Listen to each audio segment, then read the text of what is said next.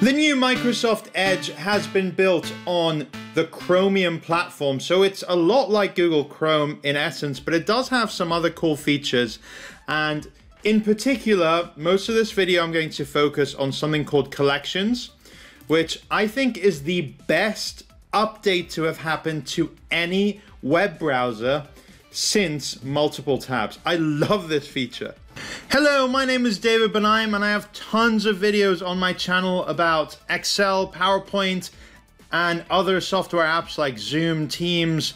If you like this video, then please consider subscribing because I release about 2 new videos every week with more great content. This video is going to focus on the Collections feature, but I have another video talking about other comparisons between Google Chrome and Edge.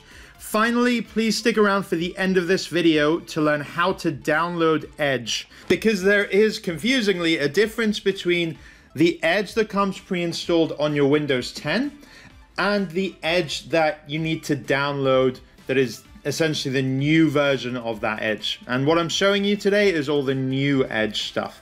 So here, for example, I have buy a new tie one, and I can see all of my ties, the pictures there compared to each other. That's pretty cool. Obviously, I don't want all of this to appear in the bookmarks that I use all the time, so it's nice to just have it as a sidebar that's very visual over here as well. If you want to just get to all of these items, you can click here and choose Open All, and it opens up a whole new window with all of these links there. So that can be a really quick way of getting to this. You know, say you're shopping for a new tie, maybe for a gift or something else, you can get that really easily. There are loads of use cases for this. So coronavirus news, I use this to keep up to date with all of my coronavirus news. I live in Cambodia, so I have everything from a Google search that I can just open one by one here that has the news in the last 24 hours for that. Or the COVID-19 data dashboard that we've built inside my company.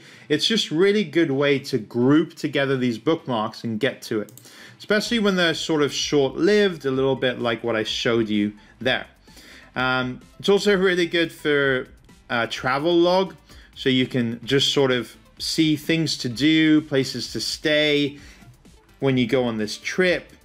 And again, loads of other things. So to monitor recent blog posts that I wrote for the UK Accounting Institute, or my YouTube videos performance, or some accounting things that I need to do every month in my company, be it log into my QuickBooks accounting software, get my bank information, some notes that I can add and where to get the exchange rates and things like that.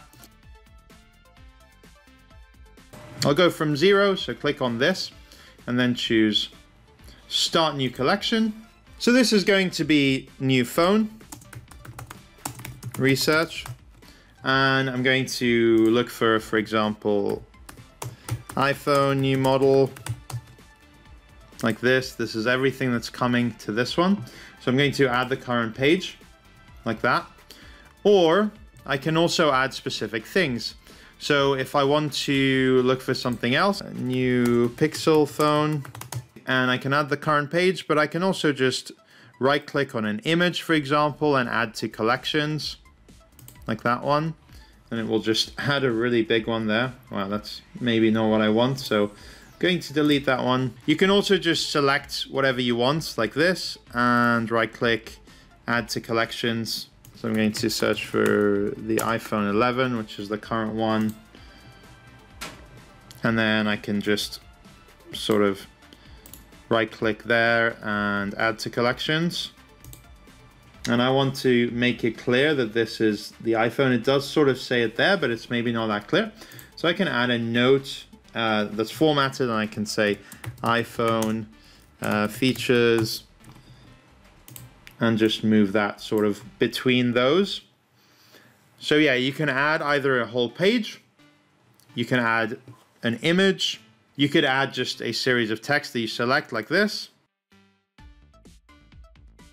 Now, this does then allow you to say copy all. So let's say you want to select all this and send it to someone by email. So you can just open your Outlook or whatever it is you use and just open it up in an email and then just sort of paste that, and you get all of the links and everything else about that. So that can be a really good way to share with other people what you found. Another feature, if you do add things from Amazon, so here I'm looking for a microphone stand, and let me look for something here. And so I'm going to find one that is kind of nice, so this one.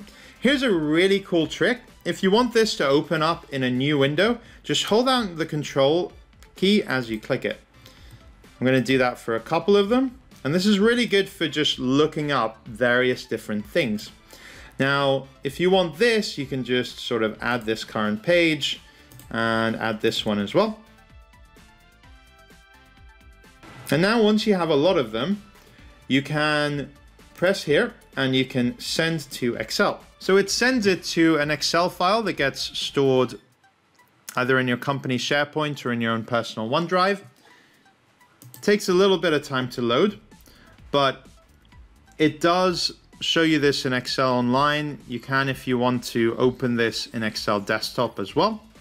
But look at that, it's given the price, the rating, number of reviewers, where to get it, etc. Isn't that cool? So the ones that are an image don't sort of have that breakdown, but the ones later on where I just add the page, they have the rating, and sometimes they have this other thing. It's a little bit unpredictable whether it will give you the price and the ratings or not, from my experience. And also, if you look at sites that are not Amazon, it hasn't worked for me yet. So I imagine there's more sources that they'll add in future, but for me it was only working with Amazon sites for getting those details. Great, so let's look at some other ones that I have. I just was doing some research on the Excel Data Visualizer add-in. So here I just looked up what these different symbols mean. For that, I have a link to a video that I do. I even can do a Google search. So like I had with the coronavirus thing. So I could have Cambodia coronavirus Google search. But then I can also go to news, and a lot of people don't know about this feature, but you can go to tools and choose everything from the past 24 hours. And now everything that I look for will get me directly here. You could also have pre-saved searches in Facebook and Twitter. I could also add a Google image search with a really cool trick that not many people know. So I'm going to look for flowcharts and click on images. And like we had it with news, the tools button is even more useful with images. So you could say color is transparent. If you want this to look good in a slide, you could say size is large, like that. And then I can just sort of add this page with all of those search filters as well to all of this here. I could go to Twitter, and in Twitter I could say, for example, Excel flowcharts, the latest posts from people who I follow, like that. And then I could add current page, and it's with all of those search parameters like that. So a really, really useful way to do research, however you do it, wherever you do it. Again, if you want to open any of these links up, hold down Control and click. This, by the way, works in any browser, and then it will open up everything that I've just added here. As I said, you can, if you want to, just sort of add these as favorites or bookmarks, and then it shows up here. But if it's something that is related to a short-term repeated thing that you will research a lot, or maybe a series that you don't want to get that often, then I find that this works really, really well by adding it to this thing. A little quick tip for having favorites. If you know what a symbol means, what a logo means, you don't have to write it up. So what I see a lot of people doing is they'll maybe add this for Twitter, and then it will say name, home Twitter. I don't need that to happen. All I need to do is press the backspace, press done, and then it just adds that icon. The only time I need a little bit of text is when it's not obvious from the logo what it does. So here, this is, for example, a Microsoft Creators form in Microsoft Forms. These are abbreviations for a specific Google Sheet that I tend to use a lot of. And this is a folder with more. But in general, I do just know the logos, so I don't need it, which means I can just squeeze a lot more in there. So there's another tip there. Oh, and finally here,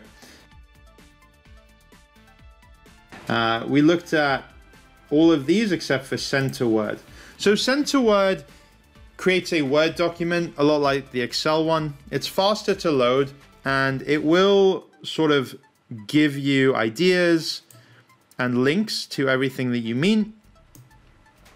I will say that this one has come out quite well. It has given me the text, the links in certain cases, but it's a little bit hit and miss. Like, you know, here I have the YouTube video. It's not organized that well, and it's a little bit unpredictable when it gives you the image versus when it doesn't. As you can see, it hasn't got the thumbnail for that specific video. I don't find this works that well. Although in Excel or the Word one, you can click Open in Desktop app if you want to just open it. So now it's just editable like a normal Microsoft Word document. Of course, if you don't have Office 365, then you don't get the autosave working quite as well. Managing collections is pretty simple. You can sort of select one or multi-select and bin them if you want to get rid of them. Or from here, you can also right-click and choose to open all in new window or in private window. That's Edge's equivalent of an incognito window in Google Chrome. Edit collection just takes you to this page. So if you are going to use the export to Excel or Word file, just know that it doesn't refresh. So when you add something new to the collection, it's not linked to then upload it here. Now, as I said before, the default Edge that you get with Windows 10 is not the one that I'm demoing here. This one is the new Edge. So to get it, you just search for it. So write download Edge, and then you have download new Microsoft Edge browser. And then you just sort of follow the instructions on here. Download for Windows 10. You also have equivalents for Mac OS, iOS, and Android or other Windows versions. Then you just follow the instructions as you go along. It is expected that in a release of Windows 10 later this year, the new Edge will be the default browser, which I really hope because it's so much better now that it's built on Chromium. Alright, so if you like this video, then please hit the like button, and you can subscribe for more great content on software, tech, and how to use it.